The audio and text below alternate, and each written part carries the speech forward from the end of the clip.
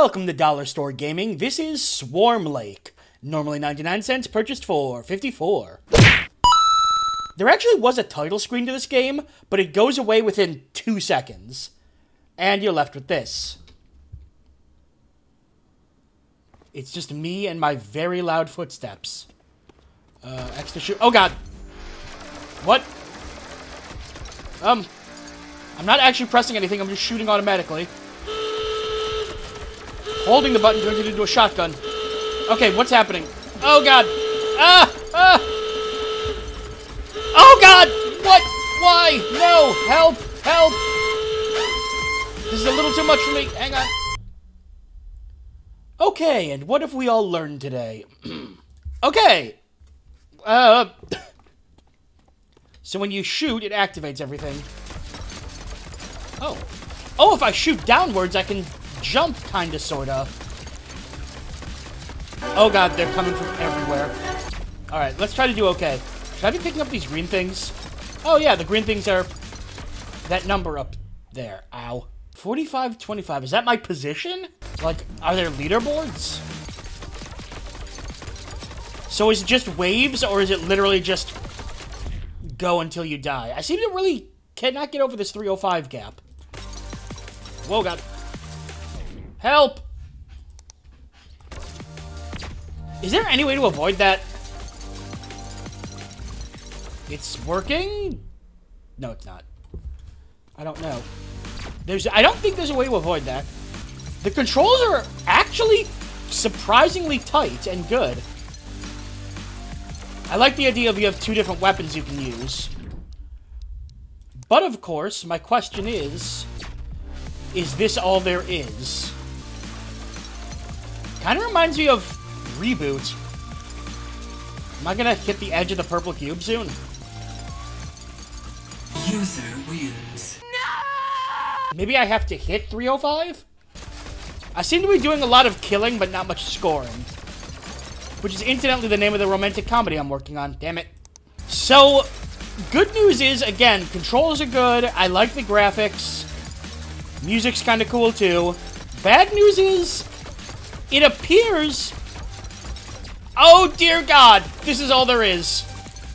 Okay, I broke 305. Do I win? Am I the champion? I got an achievement for 400 kills. And for 500. Oh, okay. Okay, so that was the new high score the whole time. I'm now in 3,340th position. Is there a way to see the high scores? Hang on. Swarmlake high scores. There appear to not be any locations in which high scores are actually shown. Yeah, I can't find any high scores anywhere, so it's just telling me what my position is, but not what first place is. Let's go. Ow. You know what this is? This is a tech demo. This feels like a tech demo. This feels like something where they wanted to make a concept of how it will look, and they'll add in the story and all the assets later. Now, that's not necessarily a bad thing, because I am having fun with this. But it also means, compared to some of the other games I've played, this one is very limited. It's literally just a high score rush and nothing else. So it's almost an yeah, not almost, it's a total arcade throwback.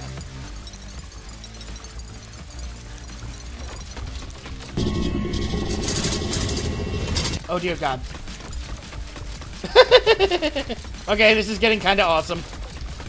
Oh, did you see all those green things? Oh my God, I could have been swollen with green. Look at all that! Oh.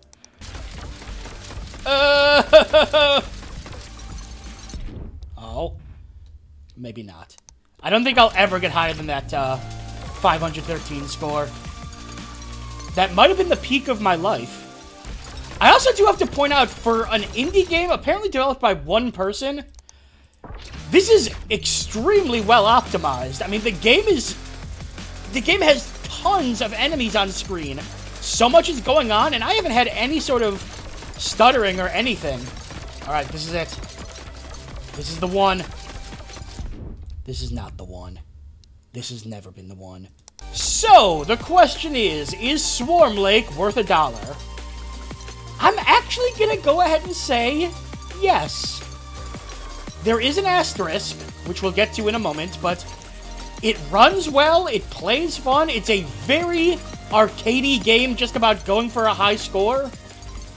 Music's nice. Graphics are pretty cool. But this is literally all there is.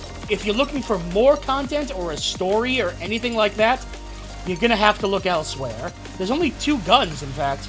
There's very little content, but what it does have, it does very well. So if you're willing to overlook the lack of content to buy, buy a pretty cheap arcade game, I mean, heck, I'd probably pump more than 50 cents into this in an arcade. Yeah, go for Swarmlake. And see if you can beat my high score of 513. Please write down the leaderboards. We can't find them anywhere. Thank you so much for watching. Feel free to subscribe if you want to see more regular gaming content from shows such as Dollar Store Gaming, Game Boy Roulette, and TheBrianJ Presents. Thanks again, and I will see you next time.